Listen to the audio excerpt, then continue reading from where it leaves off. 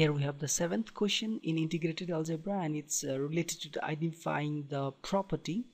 And question is saying a method for solving 5x minus 2 minus 2x minus 5 equals to 9 is shown below. All right, and identify the property used to obtain each of the two indicated steps. Okay, so here is our question, and first what we have done here, simply we have distributed this by multiplying this 5 to first x, and then again we multiply by 5 to this 2, and we distributed that into the 5x minus 10.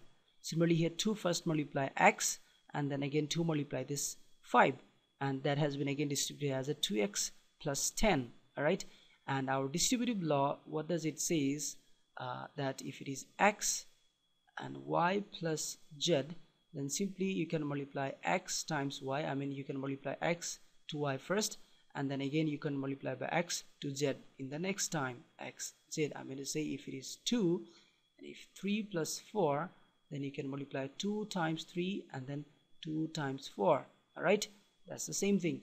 So this that we have used here. So this is distributive property. All right, distributive, we have distributed it, so distributive property.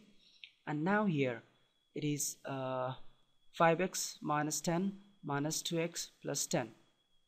So we collected this 5x and 2x together here. All right, and then we collected this minus 10 and 10, same looking thing, together here. Okay, so what we did here, actually we used here something like this. If it is 2 plus 3, then I can easily write that 3 plus 2, and both equivalents to 5. So if it is x plus y, then I can write that y plus x. Similarly, if I have x plus y plus z, then easily I can write x plus z plus x, whatever, however you want to change it. So similarly, if I have p plus q plus r plus s, all right, let's say this is let's say this is my p, let's say this is my q, let's say this is my r, let's say this is my s. So I can easily write here this is equivalence to p plus r plus q plus s. Finally both are same thing, you know.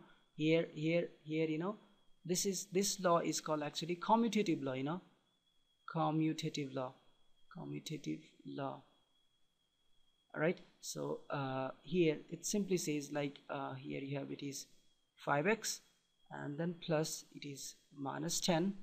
All right, and then we have minus 2x plus minus 2x, and then plus 10.